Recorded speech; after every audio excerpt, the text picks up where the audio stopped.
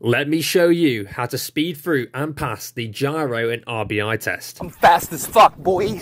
Or if you're fancy, the gyro and relative bearing indicator test. Okay, so without overcomplicating anything, drawing lines and twisting our heads at funny angles, let's just break this down into its simplest form. We have the gyro that shows our aircraft's orientation, and we have the RBI that points towards the station.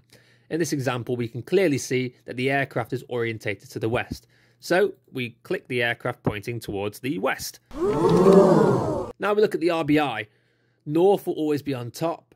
East will always be towards the east. West is west, south is south. This will always remain the same. Therefore, we just need to compare north every time to our gyro's heading.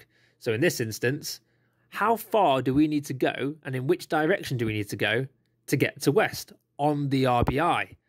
So we go from north to west is 90 degrees to the left.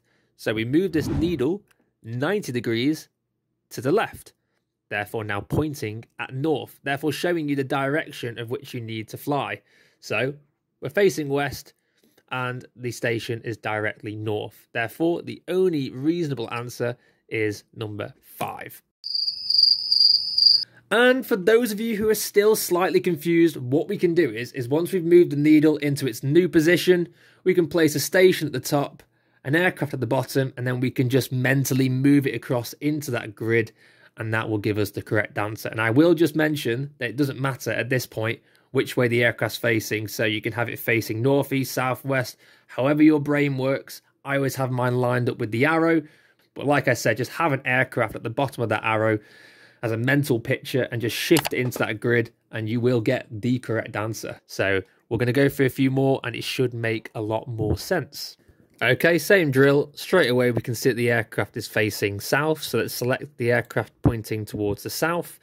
And the difference between north and south, and again the reason why we're doing that is because we're always comparing north on the RBI to our gyro heading, and the difference between these two is 180 degrees. So all we've got to do is just flip the direction of the arrow pointing southwest as opposed to northeast, and that's the direction you need to fly. So plop your aircraft at the back of the arrow, fly down to the tip, and that is your answer.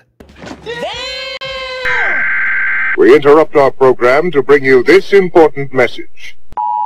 To gain access to the Skytest software and pass your part selection, click the link below. If you don't, you will fail your next check ride. No! God, please, no! And comment which test you would like to see next. Okay, so for our third and final example, straight away we can see that the aircraft is orientated north, so we can go ahead and select the north aircraft.